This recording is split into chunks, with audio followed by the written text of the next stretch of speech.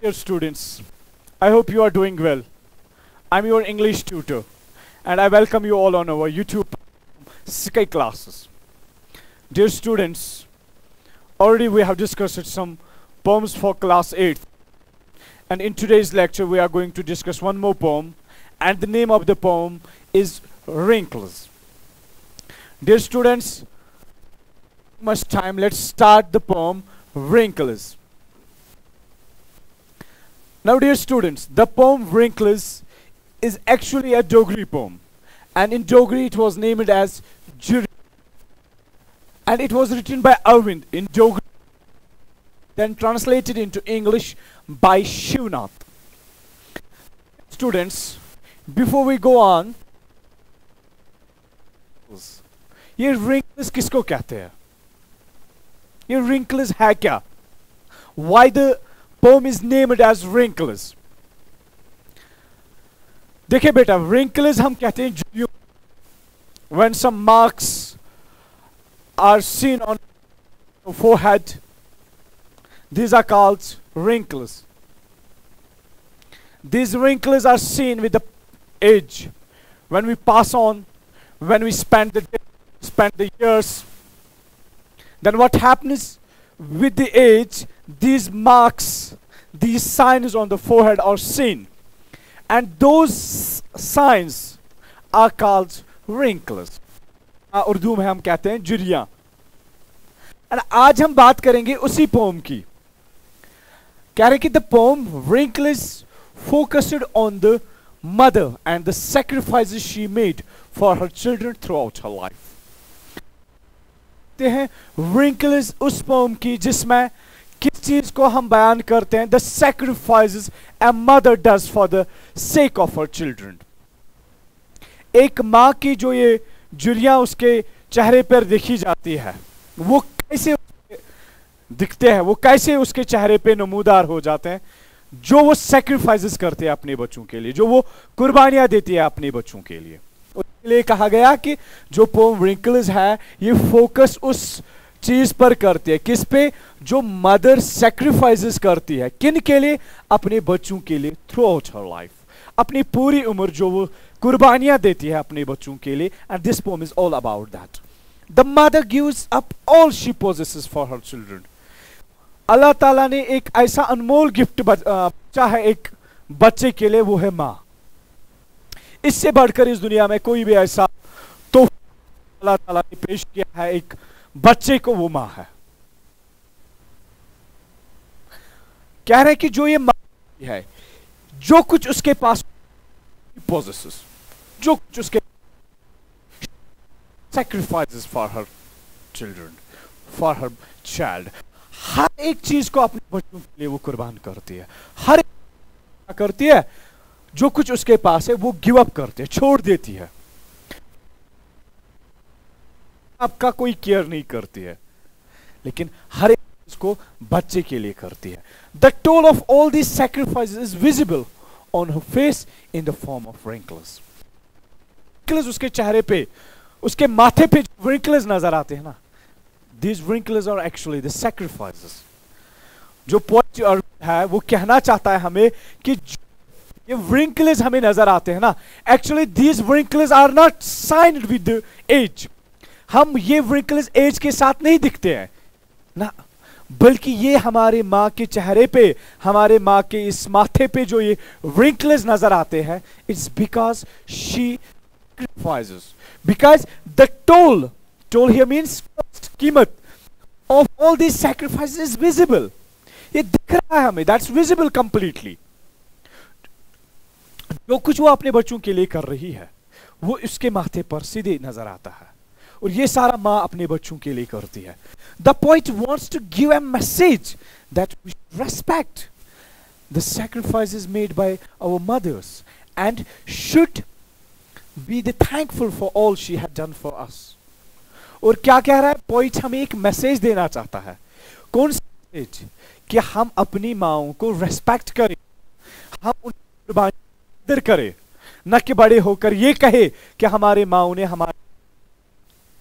लेकिन जो कुछ आज हम देख रहे हैं, तो हम उनके चेहरों पे, उनके माथे पर जो हम ये बूढ़ापन जरिए इन wrinkles के जरिए देखते हैं ना, it's only because she did it all for we people, for their children. These mothers are doing all this for their children. सारा कुछ ये अपने बच्चों के लिए करती है. अपना हर एक चीज को क्या करती है? कुर्बान करती है. हर एक चीज को छोड़ देती है. और इसीलिए पोइट कह रहा है कि we should respect it. We cannot value it. We cannot give it at all. There is no cost. हम कोई कीमत नहीं लगा सकते इस माँ की कुर्बानियों को जो वो अपने बच्चों के लिए करते हैं. But what we should do, we should respect such sacrifices. हमें ऐसी कुर्बानियों को क्या करना चाहिए? रेस्पेक्ट देना चाहिए. हर बार हमें अपनी माँओं को याद रखना चाहिए. Whenever we are in front of the mothers, just look there. When you are looking at the face of your mother, just think that you are looking at the heaven. Because whatever we are today, in what position we are today, it's because of our mothers. Because they have sacrificed a lot for us, for our well-being. हमारे माँओं ने बहुत कुछ खोया है. हमारे माँओं ने बहुत झेला है हमारी कामयाबी के लिए, हमारी ग्रो अप के लिए. सारा कुछ उन्होंने छोड़ दिया है. Now dear students, let's read the poem. What Arvind poem. Now let us discuss everything and understand each and every difficult word, every poetic device. Students, this is the first stanza of the poem. क्या कह रहा है अरविंद? क्या कह रहा है poet इसमें? अब क्या कह रहा है poet? My mother making bold today. Means हिम्मत करता हूं. मेरी मां आज मैं करता हूं. क्या कर रहा हूं? हिम्मत करता हूं. किस चीज की? I begin to count. है क्या स्टार्ट किया है कि मैं गिनूं. क्या? wrinkles on. आपके चेहरे पे जो wrinkles है, आज मैं क्या करता हूं? जुर्रत करता हूं. आज मैं अपने आप में ये जुर्रत लाता हूं कि मैं आपके चेहरे पे क्या करूं? इन wrinkles को काउंट करूं जो आपके चेहरे पे मुझे नजर आ रही है. ए मेरे माँ, ए मेरे माँ, आज मैं ये गिन रहा हूं. आज मैं ये हिम्मत करता हूं. इसका मतलब है कि कैसे मैं बयान करूं कि जो ये आप में ये wrinkles नजर आ रहे हैं, ये सारी कुर्बानियां हैं, लेकिन आज जुर्रत करता हूं कि मैं इस चीज को समझूं. जो कुछ मैं आज आपके चेहरे पे ये wrinkles देखता हूं, आपके माथे पे ये wrinkles देखता हूं, आज जुर्रत करके मैं इनको काउंट करता हूं. आज करूंगा मैं इनको काउंट. आज देखूंगा मैं मेरी माँ कि किस तरह आपने ये कुर्बानियां दी. कब ये जुरियां आपके चेहरे पे आई, किस तरह ये जुरियां आपके चेहरे पे नमूदार हुई. चलो बेटा, क्या कह रहा है? One wrinkle of that time when your father uprooted you. ए मेरी माँ, पहली wrinkle कब आपके चेहरे पे आई? When your father uprooted you. जब आपके फादर ने, किसके फादर ने? मदर के फादर ने. जब इस मदर के फादर ने आपको अप्रूव किया. अप्रूव माने घर से निकालना, विदाई करना, उसकी शादी करना. जब माँ आपकी शादी, उस टाइम फादर ने आपको क्या किया है? अपने फादर ने आपको अपने घर से निकाला. जब आपको उस घर से निकाला गया है, उस टाइम पे आपके माथे पे पहली wrinkle आई. उस टाइम वो wrinkle नजर आई. उसके बाद from the backyard of his, निकाला बैकयार्ड ऑफ द हाउस, अपने घर के पीछे वाले आंगन से आपको निकाला. और कहां लेके गया? To plant you in the courtyard of others. और कहां पे आपको प्लांट किया है? दूसरे के कोर्टयार्ड में, दूसरे के आंगन में प्लांट किया है. जब आपकी शादी से आपको निकाला गया है मां, और दूसरे घर में आपको रुखसती हुई, दूसरे घर में आपको लाया गया है. इसका मतलब है आपकी शादी हुई, मायके से आप निकल गई और ससुराल पहुंची. और उस टाइम पहली wrinkle आपके चेहरे में, वो पहली wrinkle उस टाइम पे आपके इस माथे पे नमूदार हुई. उसके बाद one wrinkle of that time when I nourished myself on your blood and grew in your womb. और एक wrinkle कब मैंने आपके माथे पे देखा? कब एक और wrinkle आपके माथे पे नमूदार हुई, नजर आई? जब क्या हुआ? When I nourished, जब मैं पल रहा था. When I nourished myself, जब मैं पल रहा था आपके पेट में, जब मैं पल रहा था आपकी खून पर. इसका मतलब है कि जब ये क्या थी? जब ये माँ अपने बच्चे को दे रही थी, जब ये बच्चा अपनी माँ के पेट में पल रहा था, अब इस माँ के खून पर पल रहा था, उस टाइम पे क्या हुआ, एक और रिंकल दिखने लगी, एक और रिंकल तब उसके चेहरे पे नजर आई। And grieve in your warm, उसके पेट, आपके ही पेट में, माँ को क्या रहा कि आपके पेट में क्या हो रहा था, पल रहा था। ग्रीव अप माने बढ़ना, आपके ही पेट में मैं बढ़ रहा था ए माँ। और ये एक तब आई, बेटा मेरा याद रखना है, पहली रिंकल तब जब उसकी शादी हुई, एक घर से दूसरे घर लेके गए, तब एक रिंकल नजर आई। दूसरी रिंकल कब नजर आई, जब ये बच्चा अपनी माँ के पेट में पल रहा था। It means that when the mother was pregnant, she was nourishing her baby in her womb. At that time, that she sacrificed a lot. She suffered that pain. And what she was doing, and grew the baby in her womb and gives her or him such a life. उस time एक और wrinkle नजर आई, और another wrinkle, और wrinkle अब देखिए, when I sucked from your breast the comeliness of your face. और उसके बाद एक और wrinkle तब आई जब ये बच्चा अब पैदा हुआ, ये जब पैदा हुआ और उसके बाद ये बच्चा सक करने लगा, दूध पीने लगा, किसे, अपनी माँ की छाती से दूध पीने लगा। और तब और एक रिंकल नजर आई, और जो अट्रैक्ट, कॉमनेस माने अट्रैक्टिवनेस, और जो उसकी अट्रैक्टिवनेस माँ की फेस की थी, वो दिख के क्या कर रहा था, ये बच्चा ब्रेस्ट फीडिंग कर रहा था। उस टाइम एक और रिंकल नजर आई है। These are not only wrinkles, we cannot say these are wrinkles, we can say these are the sacrifices a mother did. ये सारी कुर्बानियां हैं जो माँ ने दिए, अब अपने बच्चों को दूध पिला रही है। ये wrinkles और जो wrinkles नजर आ रहे हैं, ये तब है जब ये बच्चा अपनी माँ से दूध पी रहा था। Still another wrinkle when a girl took me away from you. और एक और wrinkle कब नजर आई है मेरे माँ, जब एक और लड़की आई और मुझे आपसे जुदा करके गया। क्या मतलब है बेटा मेरा, यहां पे भी मेटाफर का इस्तेमाल किया गया है। ये कह रहा है कि Still another wrinkle, और एक wrinkle कब नजर आई, जब एक लड़की आई, कि माने जब पोइट की शादी हुई, और जब उसकी शादी हुई और उसने इस लड़के को, इस पोइट को अपने साथ लेके गया, और एक और wrinkle तब नजर आई। पहले माँ की मैरिज में wrinkle नजर आए, अब बेटे की शादी में बच्चे को अपनी बीवी अपनी माँ से दूर करती है, तो वो एक wrinkle नजर आती है इस माँ के चेहरे पे। तो ये सारा बयान करता है कौन, पोइट बयान करता है किस तरह ये wrinkles अपनी माँ के चेहरे पे, इस माँ के चेहरे पे नमूदार होते हैं। और कह रहा है कि these are not only wrinkles, we cannot say these are wrinkles, these are sacrifices. ये कुर्बानियां हैं जो हमारी माँ झेलती है, ये कुर्बानियां हैं जो हमारी माँ अपनी बच्चे की कामयाबी के लिए सफर करती है। और उसके बाद बेटा, उसके बाद देखते हैं और क्या क्या पेश आता है इस माँ को। Mother taking courage in my hands today. मेरी माँ आज मैं दोबारा क्या करता हूं, आज दोबारा ये हिम्मत करता हूं, आज अपने हाथों में ये हिम्मत करता हूं, किस चीज की, आई एम सीकिंग माने तलाश करना, आज मैं तलाश करता हूं क्या, under the skin of your wrinkles, इस झुर्रियों से भरे हुए चेहरे के अंदर मैं किस चीज को तलाश करता हूं, एक गर्ल को तलाश करता हूं। मतलब है कि आज मैं क्या देख रहा हूं, मेरी माँ, आज मैं आपके इस चेहरे के अंदर, इस चेहरे के झुर्रियों से भरा हुआ चेहरा है, इस झुर्रियों से भरे हुए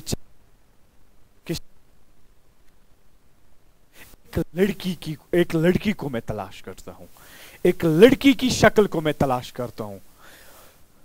वो सप्रेस्ड, किस की को, किस गर्ल को मैं आज तलाश कर रहा हूं, इस इन झुर्रियों के चेहरे के अंदर मैं किस लड़की को तलाश कर रहा हूं, हुआ सप्रेस्ड, जो एक बार लाइफ में सप्रेस की गई है, जिसको जिंदगी में दबाया गया, सप्रेस माने दबाना, जिसको दबाया गया। और वो लड़की who celebrated राधी festival with fondness, और उस लड़की को मैं तलाश कर रहा हूं इस चेहरे के अंदर, इस बुढ़ापे में, जो एक दिन क्या करती थी, सेलिब्रेट करती थी, किस चीज को, एक राधे फेस्टिवल को सेलिब्रेट करती थी बड़े अफेक्शन के साथ। फॉन्डनेस माने अफेक्शन, बड़े अफेक्शन के साथ, बड़े मजे से क्या करती थी, इस राधे फेस्टिवल को सेलिब्रेट करती थी।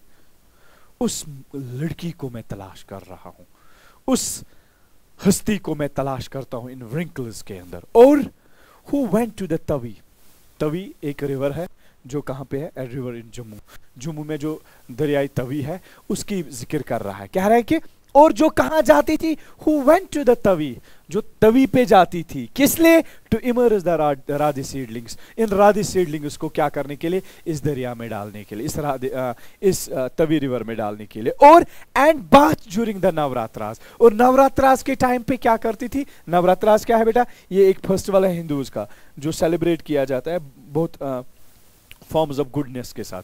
जो ये दुर्गा माँ है, जब उसने लड़ा है और उसके बाद जो ये जंग 9 दिन के लिए चला है, उसी लिए उसको बोलते हैं नवरात्रास। और कह रहे हैं कि और ये जो मेरी माँ है, और जब ये एक गर्ल थी और क्या करती थी, ये बात करती, ये नहाती थी ड्यूरिंग द नवरात्रास, नवरात्रास के टाइम पे ये नहाती थी इस तवी में। और हु प्लेड हॉपस्कॉच, और ये क्या करती थी, ये मेरी माँ लड़की क्या करती थी जब ये जवानी में थी, she was playing the hopscotch. एक गेम है बेटा लाइक दिस, आप अक्सर ये खेला करते थे बचपन में, इस तरह ये गेम खेली जाती थी, इस तरह इसके वो बॉक्सेस बनाए जाते थे, इसको हम हॉपस्कॉच कहते थे। फिर खेला जाता था एक टांग को ऊपर करके, फिर खेलते थे, this is called the hopscotch. And the game of pebbles, और छोटे को जो जब खेलते थे उसको हम कहते हैं गेम ऑफ पेबल्स। और कह रहा है कि मैं उस चीज को, उस लड़की को देख रहा हूं, क्या जो क्या करती थी, जो राधे फेस्टिवल को बड़े अफेक्शन के साथ सेलिब्रेट करती थी, और क्या करती थी, जो तवी रिवर पे इन राधे सीडलिंग्स को इमर्स करने के लिए जाती थी, और जो नवरात्रास में बात करती थी, और साथ में जो क्या करती थी, ये हॉपस्कॉच गेम खेलती थी, और द गेम ऑफ पेबल्स की गेम खेलती थी। इन छोटे छोटे हम बोलते हैं ना, छोटे छोटे जो कैकर्स होते हैं, स्टोन्स, उसी को जो स्मॉल स्टोन्स की वो गेम होती थी उसको हम पेबल्स कहते हैं। कह रहे कि जो ये पेबल्स का गेम भी खेलती थी, उस लड़की को मैं तलाश करता हूं, किस चीज के, इस under the skin of the wrinkles, इस झुर्रियों से भरे हुए चेहरे के अंदर उस लड़की को तलाश करती हूं जो ये काम करती थी, जो ये एक्टिविटीज करती थी when she was a girl. उसके बाद अब क्या कह रहा है poet, I will bring for you everything. अब ये अपनी मां को कह रहा है, ए मां, जो आप बचपन में कर रही थी, when you were a girl, oh my mom, oh my mother, when you were a girl, अब एक लड़की थी, I will bring for you everything, मैं सब कुछ लाऊंगा आपके लिए, हर एक चीज को लाऊंगा आपके लिए। क्या क्या लाएगा, कलर्स ऑफ राधे, और जो ये कलर्स राधे के दिन जो वो कलर्स होते हैं, डिफरेंट कलर्स, वो लाऊंगा, और टिंसल फॉर योर दुपट्टा, और जो ये टिंसल्स होते हैं, टिंसल्स का मतलब होता है ना ग्लिटरिंग, डेकोरेटिव, मेटेलिक रिप्स या थ्रेड्स जो होते हैं, कह रहा है कि आपके दुपट्टे के लिए वो कलर्ड टिंसल्स भी लाएंगे, वो थ्रेड्स भी लाएंगे, वो भी मैं लाऊंगा आपके लिए मां। कलरफुल पेबल्स, और जो आप गेम ऑफ पेबल्स खेलते थे वो भी लाऊंगा मैं वापस आपके लिए मां। और क्या करूंगा, फ्रॉम अक्रॉस द तवी, उस पार, तवी के उस पार जाके मैं क्या लाऊंगा, वो कलरफुल पेबल्स लाऊंगा। लेकिन become that girl mother just for a day, ए मेरी मां, बस एक दिन के लिए वो लड़की दोबारा बन जाओ जो आप एक लड़की हुआ करती थी मेरी मां। मैं सारी चीजें, जो चीजें आपके पास थे उस टाइम पे, वो सारी चीजें मैं आपके लिए लाऊंगा ए मेरी मां, बस एक दिन के लिए वो लड़की बन जाओ, वो ब्यूटीफुल, वो attractive girl, just be that attractive girl only just for a day, सिर्फ एक दिन के लिए वो लड़की बन जाओ, सारी चीजें मैं आपके लिए लाऊंगा, मगर एक दिन के लिए वो लड़की बन जाओ। And this is all about the sacrifices, this is all about the sacrifices of our mothers, what they did and what they do for the sake of their children, जो वो अपने बच्चों के लिए करते हैं। चलो बेटा मेरा, अब हम इसके पोएटिक डिवाइसेस जानेंगे कि कौन कौन सी पोएटिक डिवाइस इस पोम में इस्तेमाल हुए हैं। चलो हम आते हैं पहले वाले स्टेंजा पे, स्टेंजा नंबर 1 पे आएंगे, देखेंगे किस किस पोएटिक डिवाइस का इस्तेमाल हुआ है। ऑलरेडी मैंने पोएटिक डिवाइसेस को डिस्कस किया है, आप पहचान सकते हो, हर एक पोएटिक डिवाइस को मैंने डिस्क्राइब किया है, एक्सप्लेन किया है। अब बेटा मेरा, अब यहाँ ढूंढिए कौन सी पोएटिक डिवाइस का इस्तेमाल हुआ है। सबसे पहले जानेंगे कि कौन सी पोएटिक डिवाइस इस्तेमाल हुई है। जरा देखो बेटा, कौन कौन सी पोएटिक डिवाइस इस्तेमाल हुई है। सबसे पहले जगह इस वाले लाइन की ओर नजर मारे, माई मदर, म साउंड इज रिपीटिंग, म साउंड रिपीट होता है। म साउंड मीन्स कंसोनेंट साउंड, ये कंसोनेंट साउंड है। जब कंसोनेंट साउंड होगा तो कौन सी पोएटिक डिवाइस हम उसको कहते हैं? जब कंसोनेंट साउंड रिपीट हो जाएगा बेटा, उसको हम कहते हैं एलिट्रेशन। तो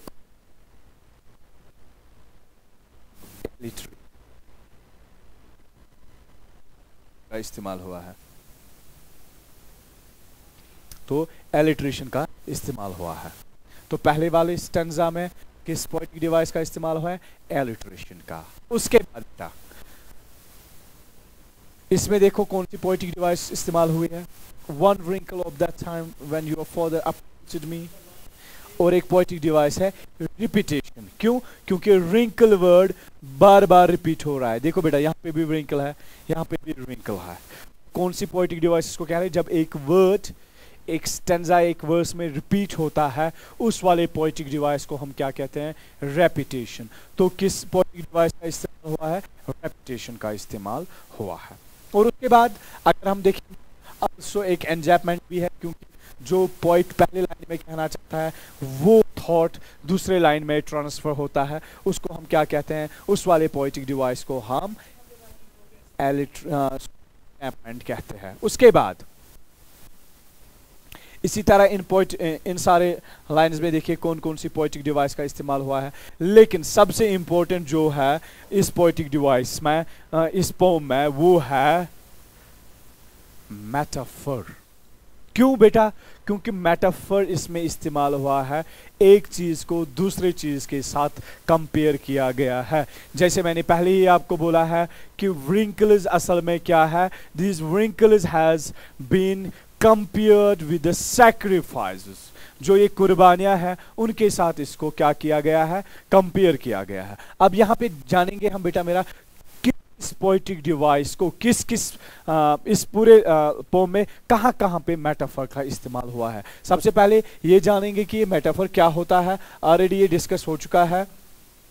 क्या है कि metaphor directly refers to one thing bye mentioning another.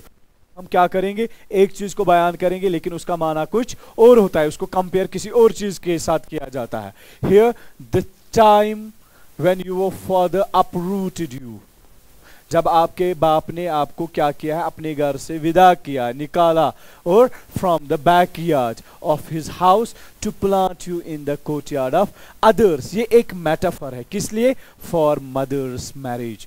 ये मदर्स मैरिज के लिए क्या किया गया है? मेटाफर इस्तेमाल किया गया है। इसका मतलब है कि माँ को उस घर से निकालना, उसको अपने घर से निकालता है और दूसरे घर में लेके जाता है। इसका मतलब क्या होता है?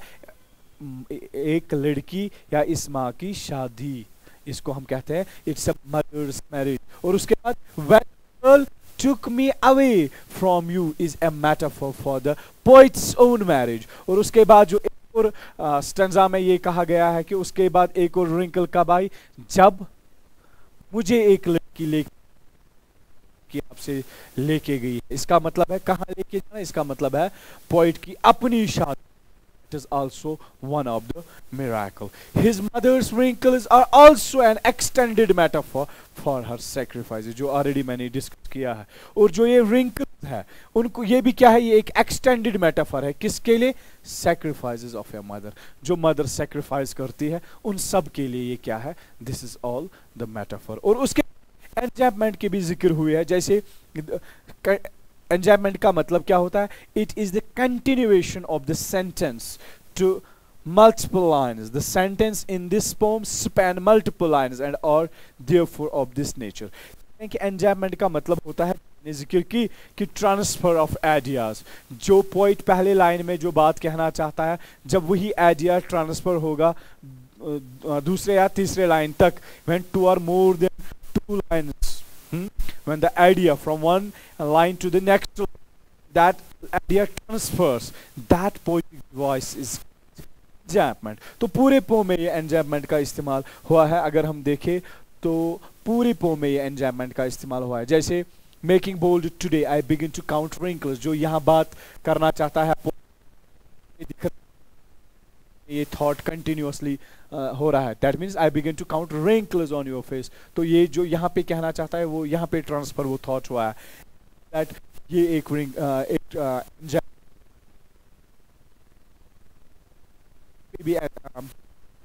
enjambment है.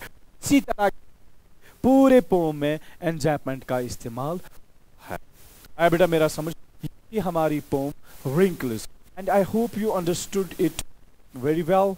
Dear students, if you have got any problem, if you couldn't understand the objects of the poem, dear students, if you could not understand the poem properly, then don't hesitate to comment me in the comment box, and I will try my best to make you understand there. Dear students, till then, Khuda Hafiz.